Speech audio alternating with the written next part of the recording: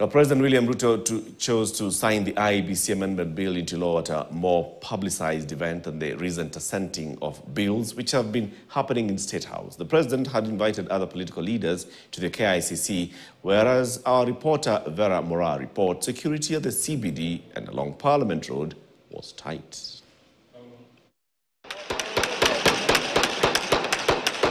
Since the Occupy Parliament demos organized by Generation Z on 25th of June 2024 and consequent anti-government protest, President William Ruto has not appeared in public as frequently as he does.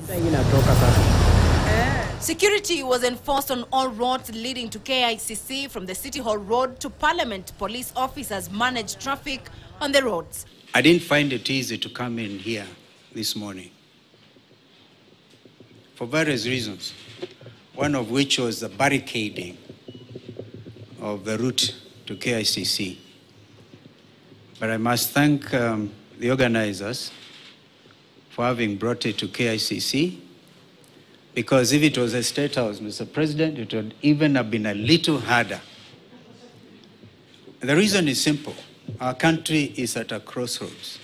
But after Wiper leader Kalonzo Musyoka aired his challenges of getting into KICC, most roadblocks within Nairobi CBD were removed.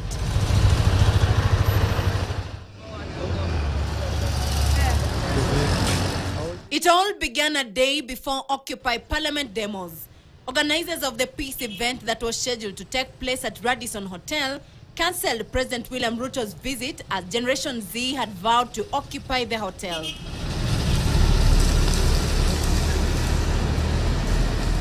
When he appeared in public at ACK Nyahururu Church on 23rd of June 2024, congregants and ACK priests had to line up at a security checkpoint that had been mounted by police, where vigorous frisking was conducted, with women having to give out their handbags for checks.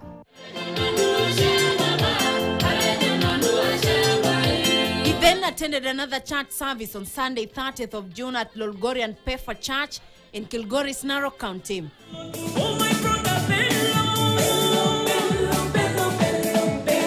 After that, all his briefings have been taking place from the house on the hill, Nairobi.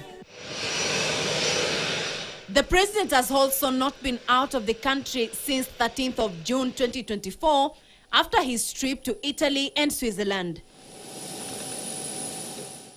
On the X space he held with the youth, Gen Zs, among other things, told the president to cut down on his foreign visits.